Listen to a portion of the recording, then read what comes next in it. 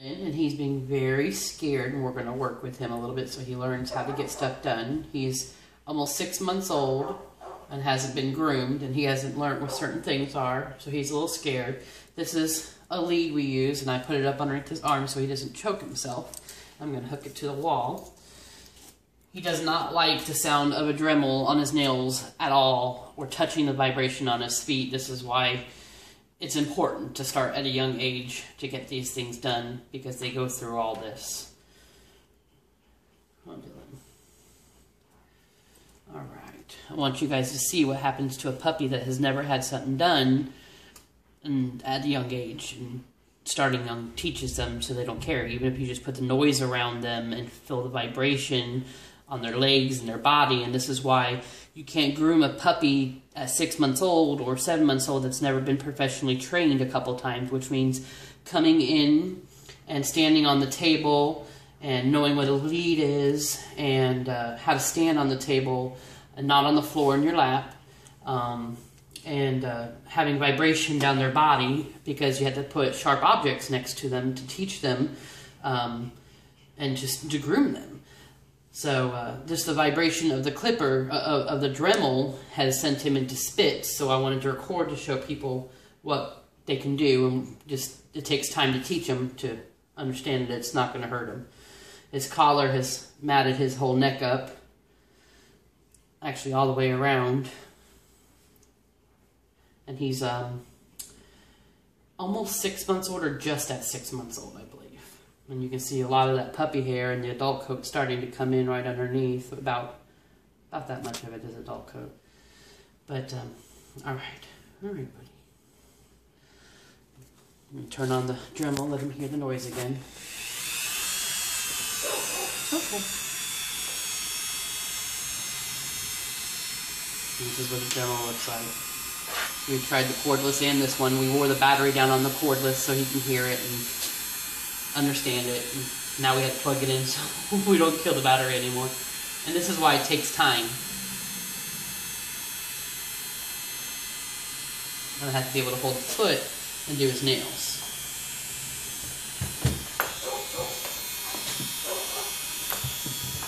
See, all I'm doing is holding his foot and rubbing his feet.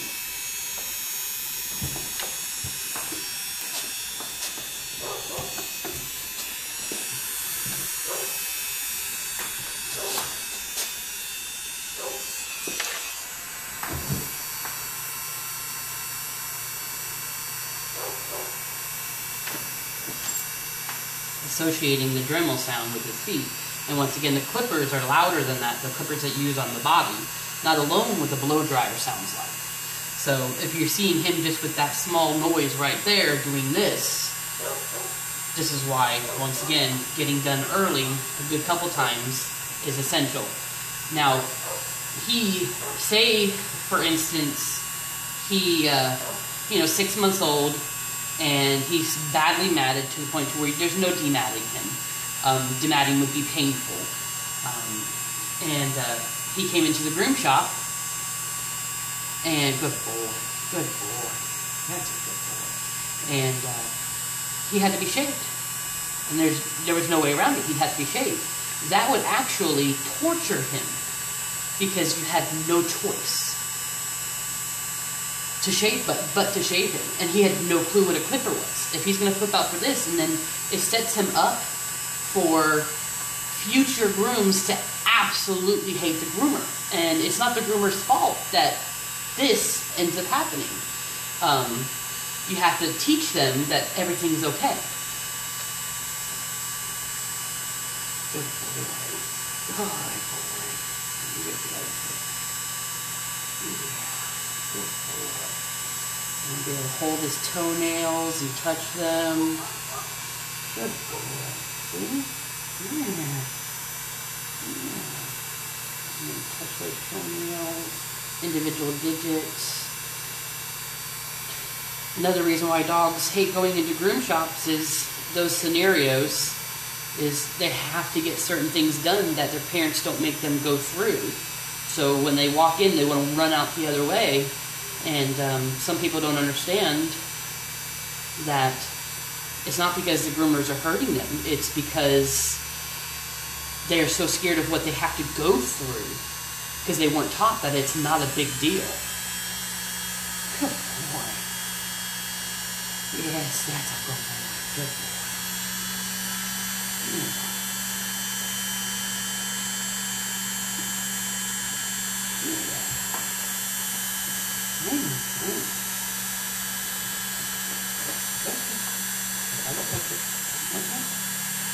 Good. You can see all I'm doing is rubbing his toenail.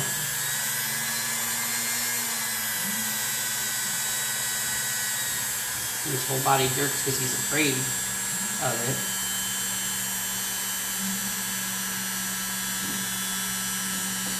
He's got little knots all over him.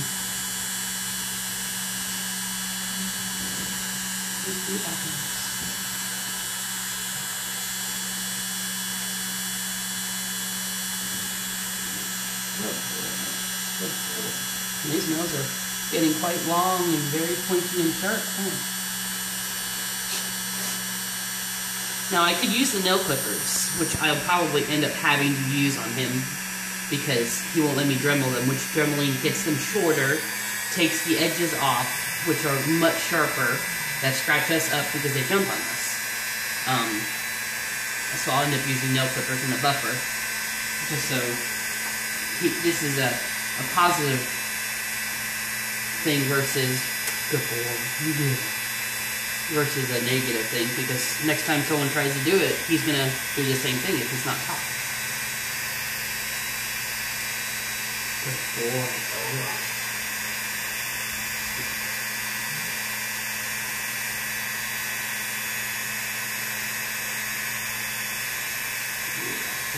Long nails.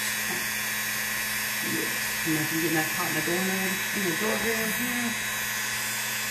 Oh, let's see what it is, huh? Let's see what it is. Good boy.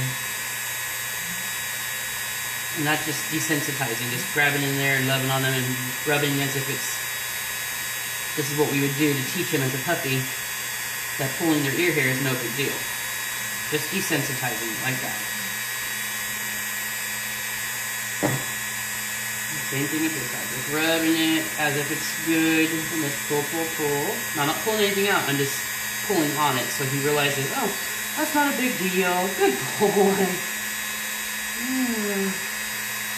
And a lot of groomers have to hold underneath the chin right here, so when they're doing their eyes, they can keep their eyes safe from scissors or clippers. So he has to learn how to be held right here and think that it's a good thing. Do you give him loves? Yeah. Good boy.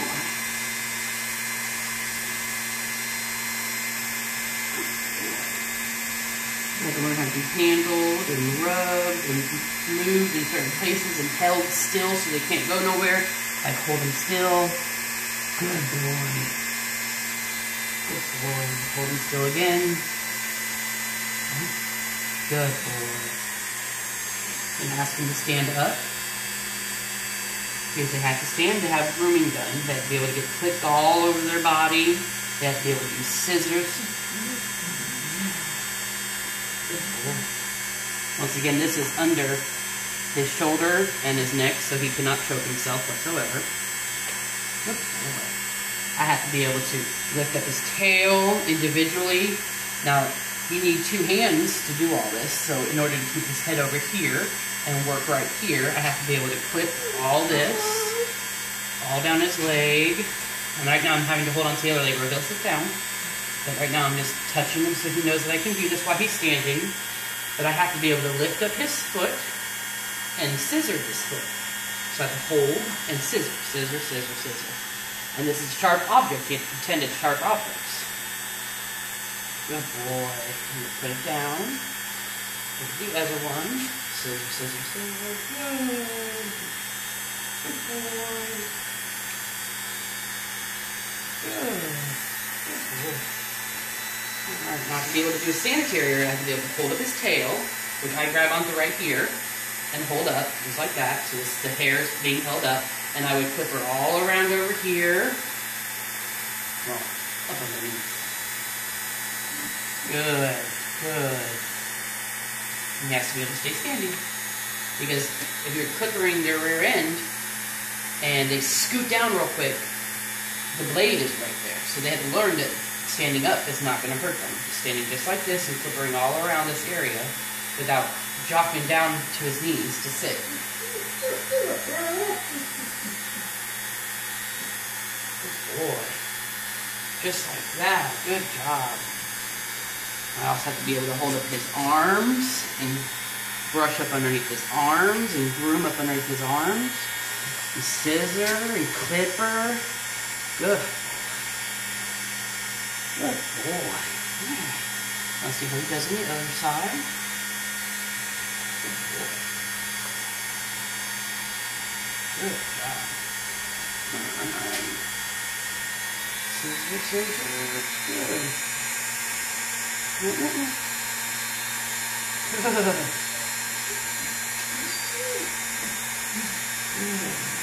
Hold your leg out. Put your underneath your armpit. You're good. Good. Good. If he had a mat in his toes, I'd have to work out all that mat.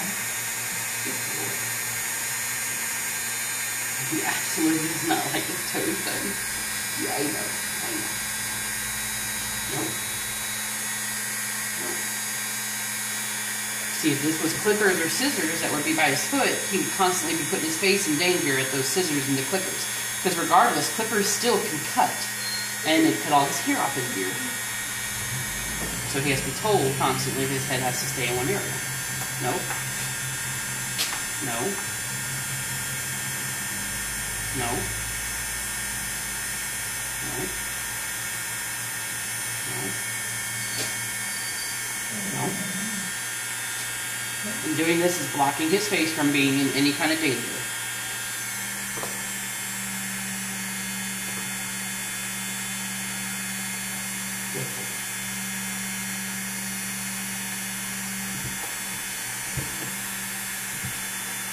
As soon as he gives in for just a second, I'll let him go so he knows it was a good job.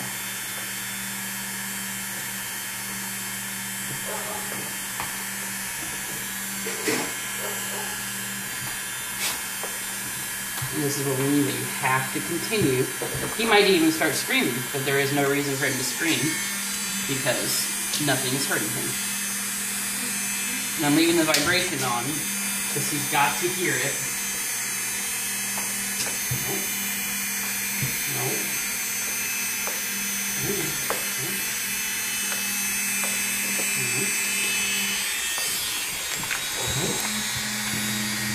This is what he did earlier.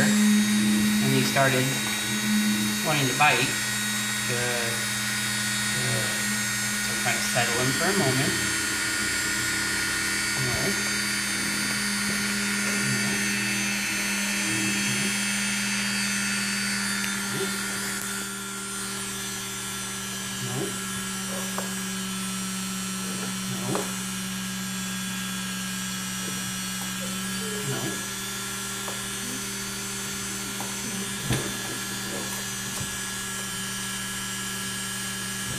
See that I'm just clearly just rubbing my finger on his foot.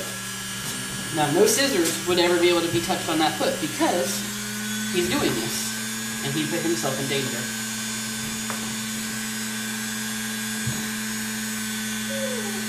And the worst thing to do is stop because he would win and you would never accomplish anything. And I'm just asking for his calmness so that I can touch his foot. Good. See? All of that, just for that. And that was a good note. Just like that.